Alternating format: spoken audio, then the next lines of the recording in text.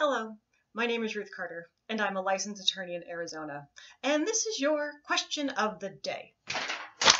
So, somebody asked me, what can an individual expect regarding their own rights, even if they're employed when they develop, invent, or create something? For instance, my dad has invented a bunch of stuff, and he's listed as an inventor on about 20 patents.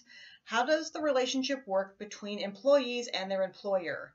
What about my friend who doesn't have the right to further develop something she's worked on for years?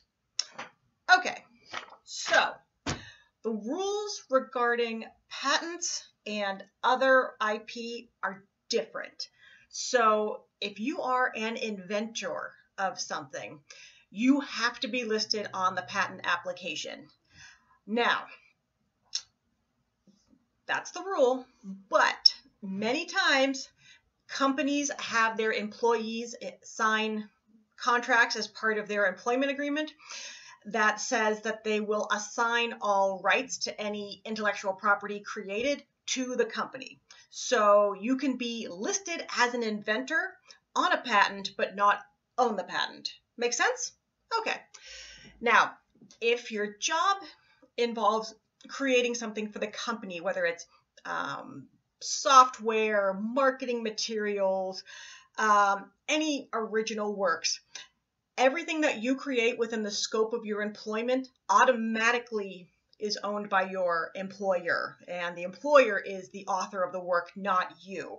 This is if you are an employee. If you are an independent contractor, you have to have a written assignment for the employer to own whatever you created. But employees, everything you create within the scope of your job is authored and owned by the company. And companies can put in your employment contract as part of like a non-compete agreement that anything that you create during the scope of your work is owned by the company, and you cannot in the future compete with the company in a way that would leave them at a disadvantage. So that is why you see situations where someone works on a project for years, and then once they leave the company, they can't work on that specific type of project for another company because it would violate their non-compete agreement, assuming non-compete agreements are legal in the state under which the employment contract was written. See how complicated this gets? This is why we have lawyers.